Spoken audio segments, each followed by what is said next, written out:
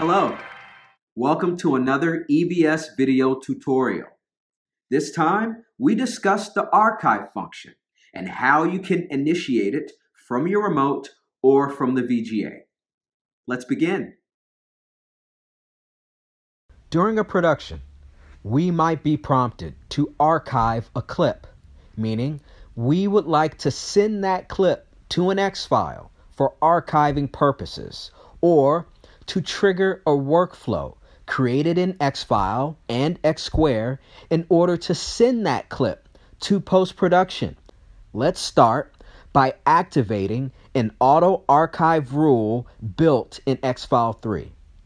Once we do this, xFile 3 will now look for any clips on the XNet that have been manually flagged for archive by the operators. To access the auto archive function on the remote and flag a clip to be archived, cue the clip, press Menu, and then A. You can also achieve this on the VGA by pressing Alt-Z on the keyboard. This function will cause the clip to blink green when the clip has been flagged for archiving but has not yet been archived. It is permanently highlighted when the archiving is complete.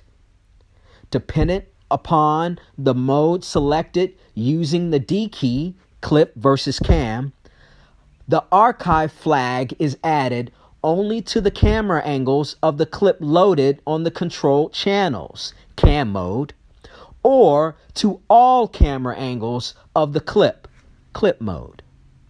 When a clip turns solid green on the VGA, we know that it's been archived. And to verify, we can check xFile 3. Check our website, evs.com, to find out more about xFile 3. Here, you'll find tutorials and user manuals to help take your production and its workflows to the next level.